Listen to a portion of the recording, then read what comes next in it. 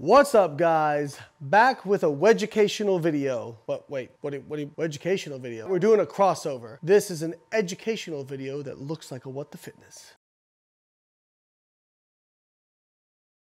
So this week we have the glucose goddess appearing on here, and I'm sure she's going to say everything completely evidence-based and not embellish anything because she's being interviewed by the illustrious Darth Hyman. Does that make her Princess Leia? The haircut's actually like somewhat kind of similar. She doesn't have the buns, but let's see what she says about food order. Eat your food in the right order. So anybody listening, if you're about to have a meal, let's say you have some chicken, some broccoli, and some potatoes. If you eat the elements of this meal in a particular order, you can reduce the glucose spike of the meal by 75%. This means less aging, less inflammation, less weight gain, fewer cravings, etc. The right order is vegetables first, protein and fats second, and starches and sugars last. And so when we do this, when we eat our vegetables first during a meal, the fiber in the vegetables lands in our stomach, then in our upper intestine, coats the walls of our intestine with this viscous mesh, and then any starch or sugars you eat afterwards will be absorbed to a lesser extent in your bloodstream.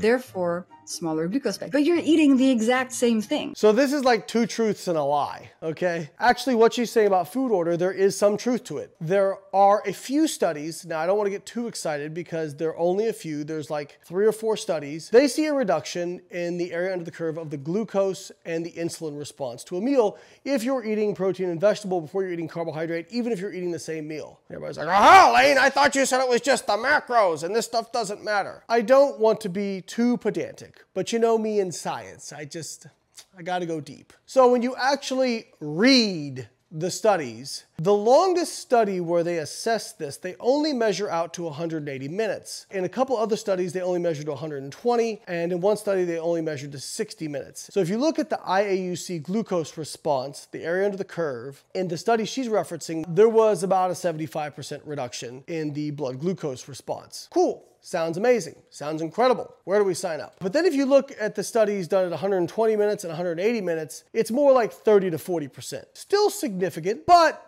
then when you actually look at the graphs, and we'll throw some of them up here, you can see that after 180 minutes, the group that got the carbohydrate first, their blood glucose and insulin is actually lower than the blood glucose and insulin of those people who ate either protein or protein and vegetables first. Well, how could this be? So what's likely happening is the protein or vegetables are simply just delaying the entry of glucose into the bloodstream. You still have the same overall amount of glucose in the meal. That glucose is still going to wind up in the bloodstream, and that glucose still needs to be disposed of. So until they do a longer study where they can show where both groups have returned to their baseline levels of glucose and insulin and show the same thing, I'm not ready to state conclusively that food order affects your overall glycemic response, because I don't think you can conclusively say that based on these studies, because the group getting the protein or vegetable first